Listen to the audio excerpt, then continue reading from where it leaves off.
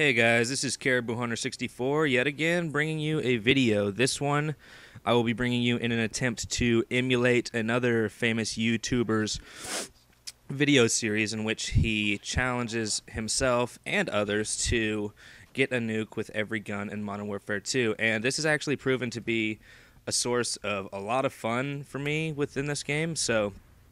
Uh, the weapon that we're using today is the MG4, and actually before I even start with that, I would like to go ahead and thank iPwn for Hire. His channel is giving, a lot of people opportunities with this whole nuke thing, and it's definitely helped my channel a small amount, and I just wanted to say how thankful and grateful I am because it's clear that Pwn has a channel in which people interact and where he's having fun and he encourages other people to have fun playing video games, and I really think that's what it's all about. And so, Pwn, I just want to say thanks. You're doing a lot of good things for a lot of little YouTubers, and I appreciate it. And you can see that I pick up the multi-kill. That's I'm starting to kind of feel like that I'm becoming more of an not an MLG LMG player because I really dig having more ammo. Like right there, I could not have gotten a 4-piece if I had a SCAR or something. It just wouldn't happen. I mean, I'm using a totally lame example because the SCAR has a tiny clip, but there's actually 2 hose migrations in this game. But because I have an LMG, I'm able to just spray all 4 of those guys down and get a multi-kill. But yeah, that's why I'm becoming more of an LMG guy, I think. Of course, it makes you slower, but that's one of the things you give up. And this is kind of a long gameplay. I do get the nuke. It takes me not even close to the full amount of time. So the nuke video is probably about 5 minutes. The rest of the video is me trying to either get a high score or get a double nuke, see whatever I could do, because all the while I was playing this game, I was thinking that this game was running really smoothly. I was able to kill people really easily. So if you're in a flow, you don't really want to just cut that short. So I just kept going. And this is Ground War Domination on Salvage. It's the second Ground War Dom game that I'm going to post on this. And I found that it's really pretty easy to get high-scoring games on Ground War Domination on this map, because it seems like people just funnel through certain areas and you don't have any problem killing them. So I've been thinking a lot about Modern Warfare 3 and Call of Duty in general because, I'm really hoping for sort of a reinvention of Call of Duty when they move forward with the Call of Duty games. Like when we're going right now to Modern Warfare 3, I would like to see new perks, a kill streak setup that is fair. I don't know if I'd like to see the nuke back. I don't know.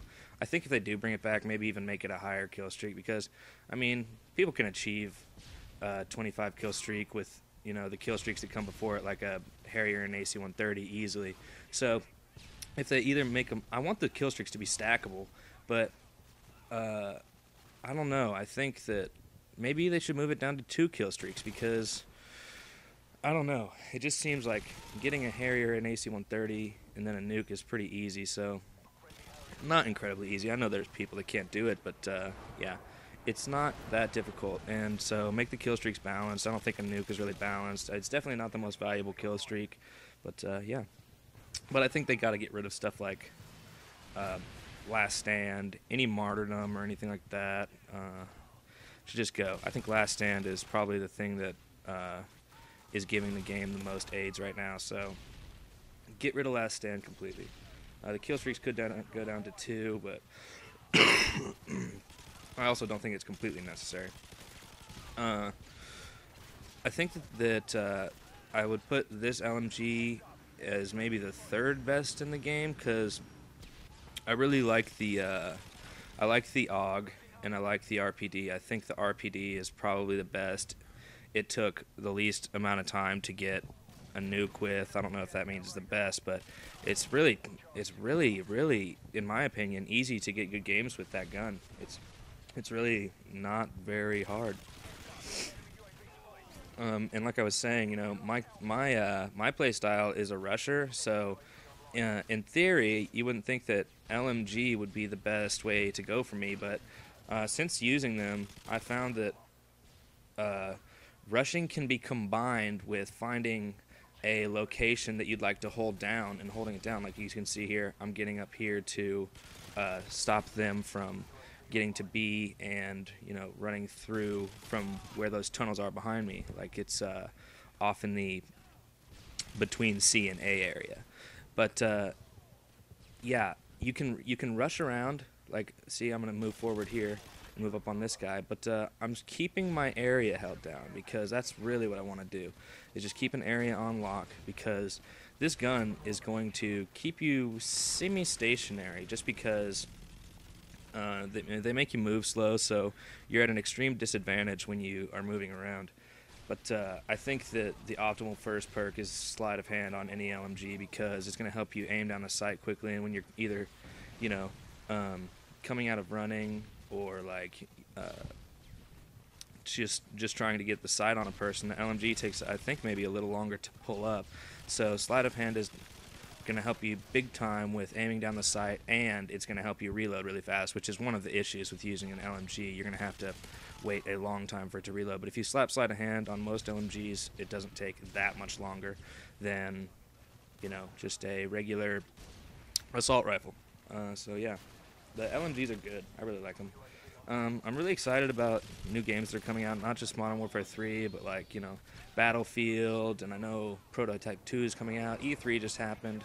I didn't get a chance to check it out that much. I've been really busy. I've been working, and like yesterday, I was too tired to even finish doing this video. I got this gameplay about, I'd say, 30 minutes after I watched iPhone's Star for Hire's video doing the MG4 Nuke, and so it wasn't for lack of gameplay that I'm posting today. It's just I couldn't get around to it because I literally passed out yesterday. I was just so tired from work, and I didn't get enough sleep the night before. That my whole family was at my house, but I just couldn't stay awake, so that's the deal.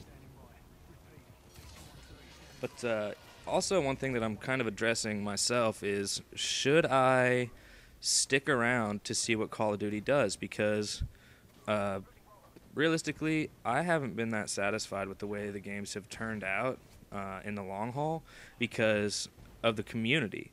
And I'm not blaming the makers of the Call of Duty games that much, even though they have part to do with it. But it's just the community in Call of Duty is so ridiculous, and there's like, I don't know, with each person that plays it, there's a total lack of consideration for the rest of the gamers that are online. Everyone just wants to be lame to everyone. Everyone just wants to be an asshole and, you know, scream into their mic just to annoy people, and, you know, use grenade launchers, you know, in extreme excess. I mean, people just want to do whatever they can to frustrate the other players, and they don't care about anything else. And that, my friend, is the downfall of Call of Duty. So should we be moving to a different game? I really don't know, but that's sort of the situation I've been kind of trying to think about a little bit. But again, I don't know myself. I would encourage you guys to try out new games. I don't know what multiplayer games would be great to switch to. I've heard that Homefront is really good. I've heard that it's really fun, and having big teams makes it a lot different game than Call of Duty. So that's something I would like to try out if I got a chance. I don't really have the opportunity to do so now, but I do have Black Ops. If anyone wants to play some Black Ops or Modern Warfare 2, they can hit me up anytime on this video, or you know, send me a message on YouTube, send me a message on Xbox Live. My gamer tag is the same as my YouTube account, so just go and hit me up, and I'll be glad to play with you guys. And I hope you guys can come check out my channel. Some of the things you'll find there is just like, you know, me interacting with people who have comments. I'm going to try and give tips in the videos some. I'm going to keep bringing beast gameplays as fast as I can. You know, I'll be putting up clips. I'll be working on editing, and, you know, if I get around to it, there might be some vlogs in there somewhere. Or, you know, I don't know. There's plenty to do, though. I will never have a shortage of things that I can do on YouTube. It's just it depends mostly on my energy to do so, or my time availability to do so. So there are a lot of superhero movies coming out, and like, you know, X-Men, you know, Green Lantern's coming out, Batman, Thor, Deadpool is coming out soon, before too long, I think, anyway. But I wanted to ask you guys, what superhero superpower would you want to have? Uh, and I thought about this long and hard, and it really didn't take me that long to come up with my final decision, even though I thought about it after I came to my final decision that invisibility would be the best to have. You guys let me know if you oppose this or if you would like to, say that another superpower would be better. But invisibility is just like awesome. Nobody can see. You can sneak up around people. You can see what your friends are doing. You can I don't know. You can just do any sort of ridiculous stuff that you would want to do. You can play endless pranks on people. You can, screw around with cops. You can do whatever. It'd just be fun. It would be freaking awesome. So there you go. This whole YouTube thing is spawning a lot of weird energy, and because people are receiving semi stardom from it, at least as far as YouTube goes. There's a lot of thought about money, but I'm really happy to see that there's still players that aren't fully about the money. This has always been for fun for me, and that's what you're always going to find from my channel. And there'll be no energy of that kind, like as far as argumentativeness or anything. So it's just about having fun for me, and I'm going to try and do like a video a day if time allows. And so I hope you guys enjoyed watching. I've got my nuke called in. The final score is 87-10. I hope you guys got a chance to, get a look at my channel and everything. And if you liked what you guys saw as far as this gameplay or my commentary or my style, just come and see me. And I will talk to you guys all that I can, and hope to see you again soon. Bye-bye.